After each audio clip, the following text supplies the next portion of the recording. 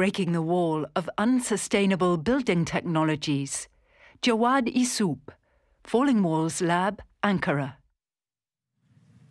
Today, humanity faces great challenges when we regard our building technologies.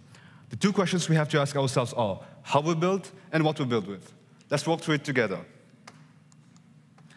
Concrete is the most widely used construction material in the world, and it turns out that it's also the third biggest CO2 emitter.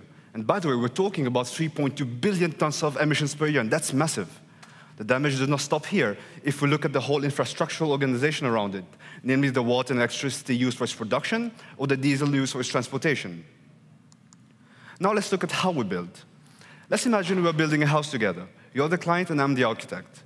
So first, we get a plot of land, then we get the building permissions, contact the architects who then proceed to design the building, and then it gets erected. Doesn't really sound unsustainable, right?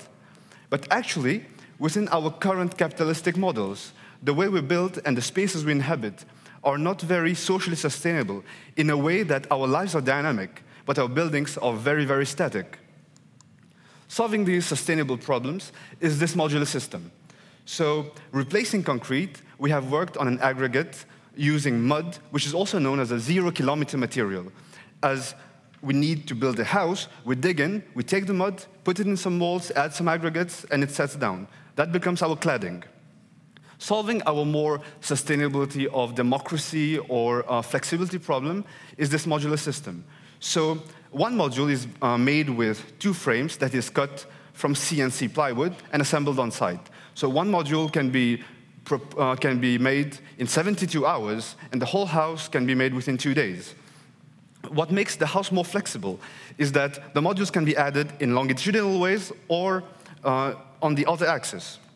So imagine you get married or you get children. Now you need more spaces in your house. Suddenly with this system, you can expand your house, have more spaces. Or you get divorced, shrink your house. Now your house can really become a reflection of your life. But the flexibility does not only stop here. The cladding system that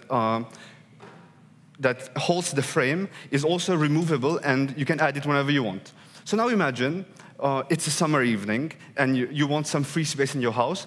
Suddenly, you can have a courtyard inside your house, have a tea there, and just chill in summer. With this modular system, we are trying to break the current unsustainable system, be it the materials and social sustainability. With this, we are giving the power to the people to change their spaces and therefore change their lives. Thank you.